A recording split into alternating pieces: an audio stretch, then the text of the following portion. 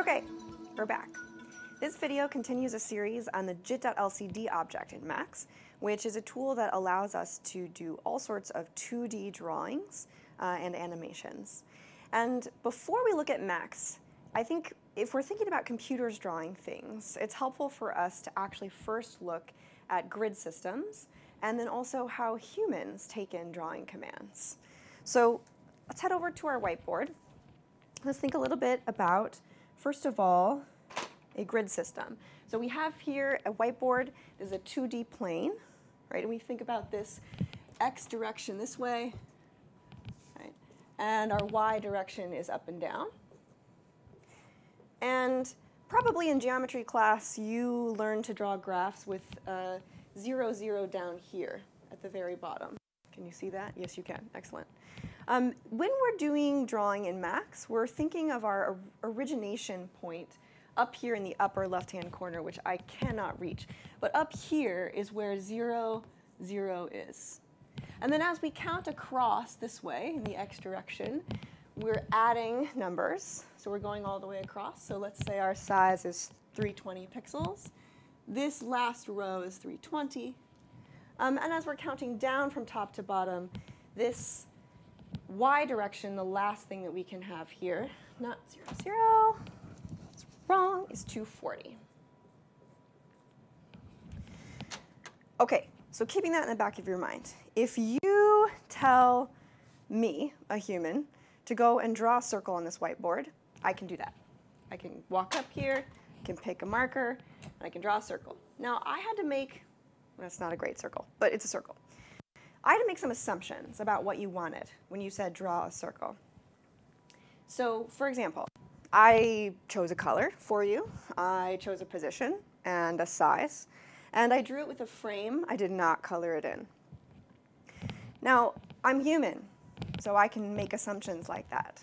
Or I could ask you for clarification. I could say, what size of circle would you like? Small. Maybe you say small. And then I could say, well, where would you like the circle? Position. And so then you could maybe say, well, I'd like it in the center. And then I could say, what color would you like it? Maybe you say blue. Great. So I've asked for clarification because I'm human and you're human. Well, actually, I'm a video, but let's say you're here. And now I know, OK, small blue circle in the center. Now, I know what center means because I know the word, the symbolic representation, center, of this board. I know that that means equidistant from the left to the right and the top to the bottom. So I can come up and I can use my eyes and my proprioception to draw a small-ish, sort of, maybe that's medium, circle in the center of the whiteboard. Now, because I have this kind of human language symbolic representation, you can tell me things like center. If a computer has this, you can also do things like in the center. And if it doesn't, then we have to use numerical representation to tell Max, or your computer, whatever program you're using, where to draw the circle, what color to draw the circle, and how large to draw the circle. So let's come take a look at this and how this works in our patch. OK, over here, we'll start with the basics. Here is the Jit.lcd object. And there are some things that are predetermined here for me. So first of all, just like over on our whiteboard, over here, I have a specific size that's chosen for me. I can't draw outside of these bounds. And it's 320 by 240. So the size is specified in the arguments of this Jit.lcd object. I've also specified here 4 planes and character or tar data, which is pretty standard for most of the jitter work that you're doing. That means 8-bit. Save that for another video. So this has been predetermined, right? We've discussed our size of our canvas. And by the way, this Jit.lcd object is sending out all of its data and displaying it in a Jit.p window here. .p window. Whoops. comment, jit.p window. Command J to justify.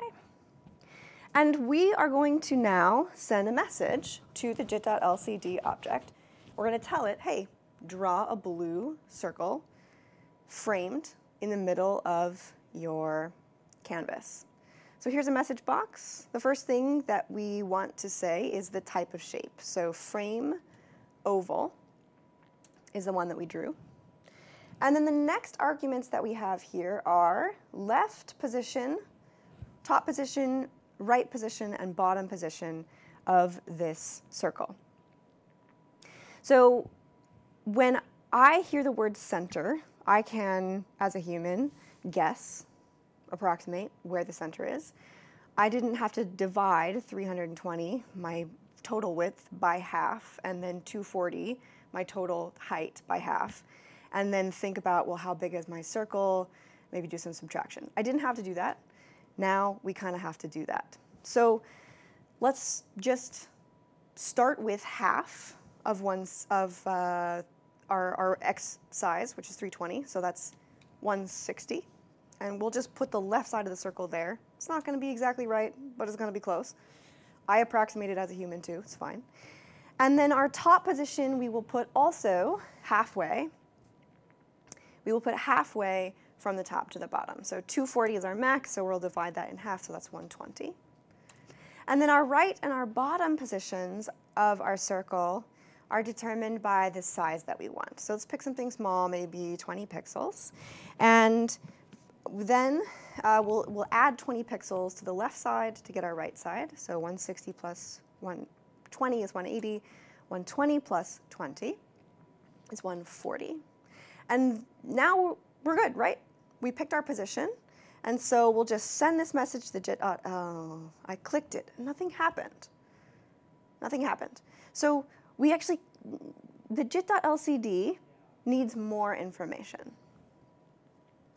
One thing, just like other jitter objects that we've looked at, you need to send a bang to this Jit.lcd object in order to get it to report the result of the message that you sent it. So let's try sending it a bang.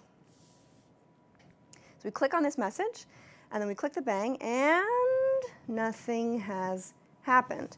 So why not? Well, we forgot you had to tell me, the human, what color you wanted your circle. So let's tell the computer what color do we want the circle. We can do this in two ways. So the first thing that we could do is we could set the foreground color, FRGB, with a message. And here I have 0 red, 0 green, and very blue. So I'm going to click foreground color blue, draw a circle sort of in the middle, bang, and did we get a circle? We did. It's very hard to see because our background is still black. So let's fix that so that it matches our whiteboard. Okay. Here is the background message, BRGB 255 255 255, and that is all white. So we are going to click on that, and we are going to assume that it turns white. Yes? No. We, again, remember, have to hit the bang in order to get Jit.lcd to report. And I'm going to click it, and guess what? Nothing is going to happen. I'm going to click this message, I'm going to click this bang, and still nothing happens. And that is because the background message needs one more word, and that is the word clear. So clear is actually the message that Jit.lcd takes in to actually reset the background to the color that you specified. It's just what it wants. I don't know. So what we do is we say background color white, clear, then bang to update the LCD, and now we have a nice whiteboard. And now if we go and we say foreground color blue, frame oval, kind of in the middle, small, and bang, whew, finally, we have told Max to draw a small blue circle sort of in the middle of our Jit.lcd screen. Okay, so 3 more quick things about this. Maybe 3, maybe 4, I don't know. First of all, we did not have to specify the foreground color with this separate message. We could do this in our drawing command. So I could say that I wanted maybe a red circle, 25500, And now if I click this and a bang, I get this to be a red circle instead. And if another thing is that if it bothers you that to reset, you have to click 3 times. Right?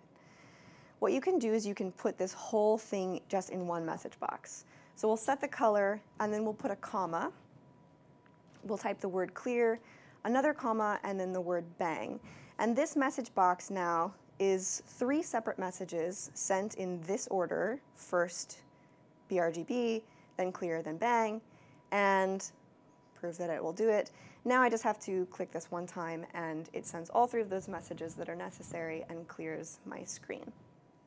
Okay, so actually I think that's enough for this video, and in another video we will go and look at all this stuff on the right-hand side and how we can start to do some basic automated visuals.